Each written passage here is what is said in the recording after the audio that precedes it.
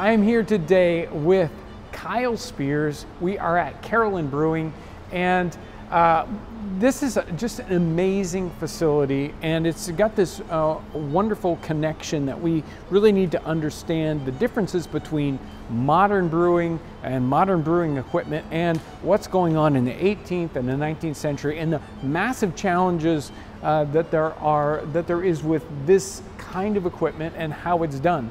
Not very many places in the United States do it like this. Are there any other places?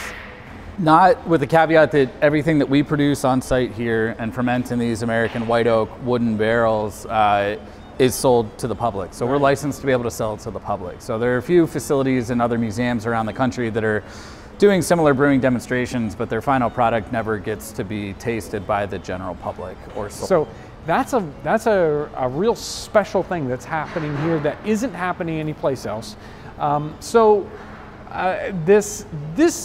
were having a discussion earlier, and this particular brew, this particular beer today was one that I thought was really kind of teased out the issues that you're having here. So what's the beer that's being brewed today? Yeah, so we're brewing this Berliner Weisse style beer. So this Weisse beer, German wheat beer, but brewed specifically in Berlin around the mid 19th century. And it's this beer that's really not unique to that time period, but different than what a modern beer drinker would be generally used to for a long time in America, because yes, it's a German wheat beer, but it's a German wheat beer that's specifically made sour by lactobacillus bacteria. So one of the common kind of spoiling agents for beer up until modern stainless steel tanks for brewing and metal containers for storing beer and cold refrigeration for beer, you would have had this heavy influence from things like wild yeast strains, but also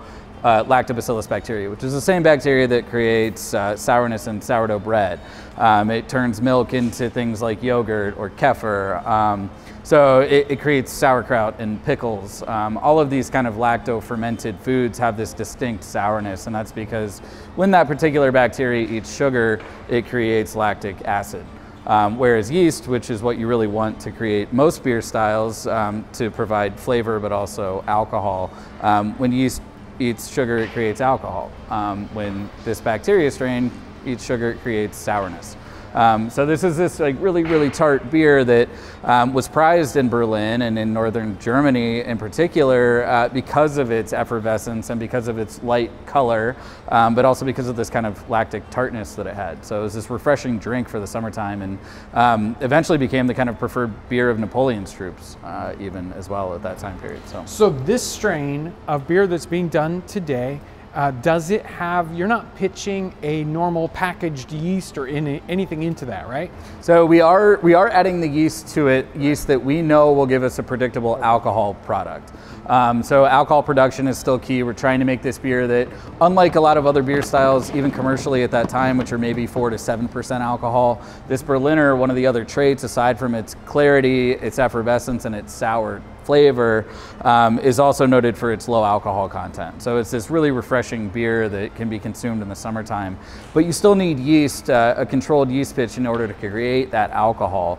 But it also has this natural lactic fermentation that's going on. Once the yeast is done creating alcohol, this bacteria kind of creeps in and starts to create this sour acid characteristic that is almost like an unsweetened lemonade in the final product. So yes, we do add yeast to it, but we're allowing it some more time in the wood so that the lactic bacteria that's actually soaked into the wooden staves of that barrel have time to come out once the yeast is done consuming the sugar that it wants, and it will come in and consume sugars to create sourness for us.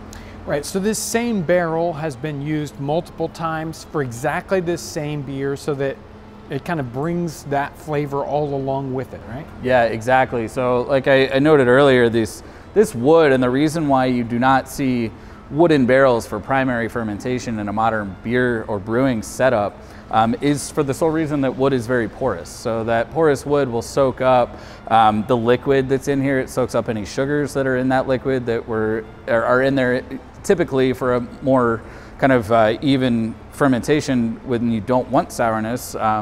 All of that stuff will get soaked into the wood, and that lactic bacteria will actually live off of whatever soaked into the wood itself. even if you don't have any liquid in this barrel, there's enough sugar inherently inside of the wood itself and the staves that that bacteria will kind of go a little bit dormant, but maintain and kind of live off of that for a period of time, to the point that if we add a fresh new batch of wort or sugar water into that barrel, even if we haven't added anything else to it, it will come literally out of the woodwork and start to kind of consume those remaining sugars and create sourness again. So it's this kind of everlasting barrel that every time we put something into it, it's going to come out tasting sour. So we typically will add our Berliner wort to that to make that specific Berliner style. But say we had a porter wort that we brewed, a really dark wort with roasted grains. If we added that porter wort to this barrel, it would also come out tasting sour. So all of a sudden we would have a sour porter, which is a reality for most beer makers up until more modern materials come into play for commercial beer brewing, is this ever-present danger of having some type of sourness in your beer because of these porous wooden barrels that were being used. So the question is, in the 18th century, in the 19th century, you say an ever-present danger, but maybe it's a desired flavor. Maybe everyone's used to that, and so it's just the normal thing. Yeah, exactly. So we always have to kind of remove ourselves from our modern perception of what beer should taste like, which has evolved over time, and put ourselves in that time period with the reality of the materials that are being used. And in our case, it's wooden barrels. You always would have had some type of sourness in your beer. And it was up to the brewer or up to the pub owner when that beer was being served and how long it remained in that barrel, at what temperature it was being stored at. It was kind of up to them to decide how sour that beer was when you were consuming it. And there were ways to do it by the 1850s and even package the beer so that it wouldn't be sour at all when you consumed it. And that's the majority of the beer that we serve on site here at Carillon Brewing Company. It all gets fermented in wood. But if you do want that beer style, and certain beer styles kind of persist throughout time specifically to maintain that sour flavor profile, Berliner Weisse being one of those. And Berliner, from a commercial brewing standpoint, kind of disappeared for a long time. There's only a couple breweries in Germany right now commercially that are brewing Berliner Weisse for the masses, and it has kind of evolved into this heavily sweetened version of Berliner Weisse as well to help mitigate the sourness, because even Germans have kind of, that sour flavor profile fell out of fashion for them. So now it's a children's beer in Germany. It's this low alcohol beer with a very heavily sweetened syrup added to it, either in the form of a raspberry flavor or a sweet Woodruff herbal flavor. But they call it Kinderbier in Germany because it's a children's beer typically. It tastes more like soda. But American craft beer, kind of as we've been, these American craft brewers, these even modern ones, have been digging into the historic record and finding these old styles. In America, we kind of like everything extreme, and we like that base flavor sour profile in certain beers. And Berliner happens to be a truly historic beer that also is catering to the modern American craft sour beer makers palate and beer drinkers palate. So if you want a sour beer, you can still have a historic beer, but it's still trending today in America with this really heavy sour flavor profile. So as a challenge here, how do you keep everything from turning into sour beer? It's a good question. It's been a big struggle. We've been brewing on this system with these barrels with some version of this fermentation system for about 7 years now.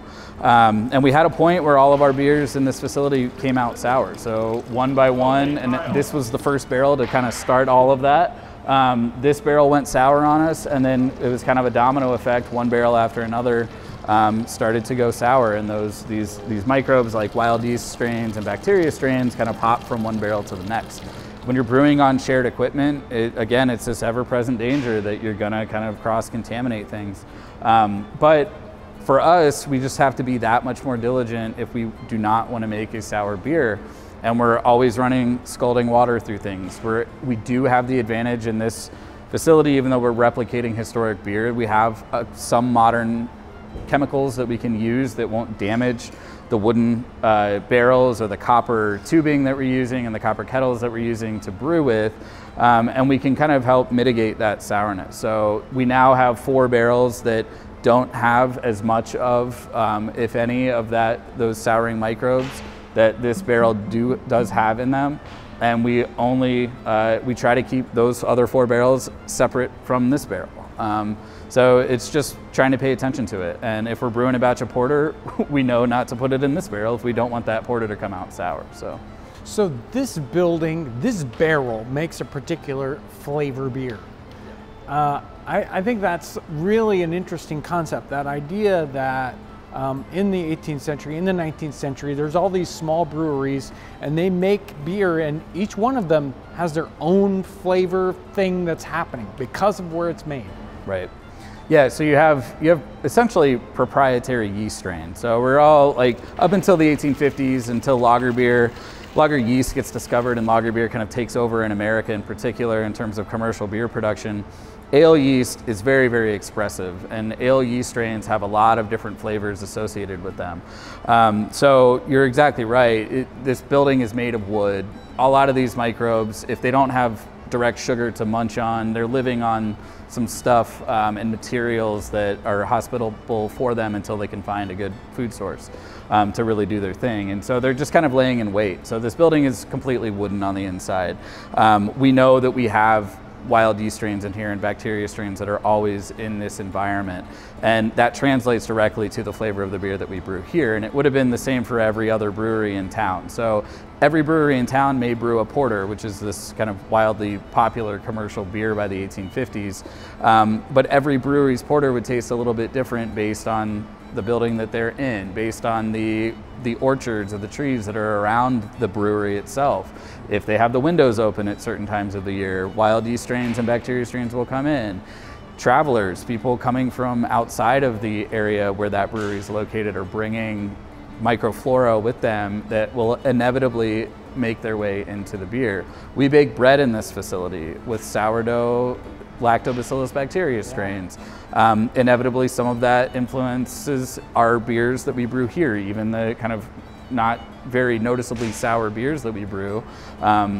We'll have those things in there, and as a beer brewer, we can be conscious of, even if those microbes are in the beers that we don't want to taste sour, we're doing things to ensure that nobody ever tastes that sourness, or we never allow that beer to get to the point where it tastes sour. So those souring microbes might be in that liquid, but if we can get it out of the wood and into a metal keg and into a refrigerator, then those microbes are not as active. So we can kind of mitigate it, and we can kind of keep those dormant so that when the customer tastes it, they're not tasting sourness. Or if we want a sour beer, then we're going full in and letting it sit in here for 3 months until it develops the proper sourness. Right. I think it's incredible that you're able to experiment with these historical things, right? So that you can try brewing in that period fashion and find out what the challenges really are, what the beer could have been really like. It's a wonderful thing. So thank you so much. Yep. And the time here is just wonderful. If you ever get a chance to come to Dayton, Ohio, check out the Carillon Brewery here. It is a great experience. So thank you so much, Kyle. Thanks for being here.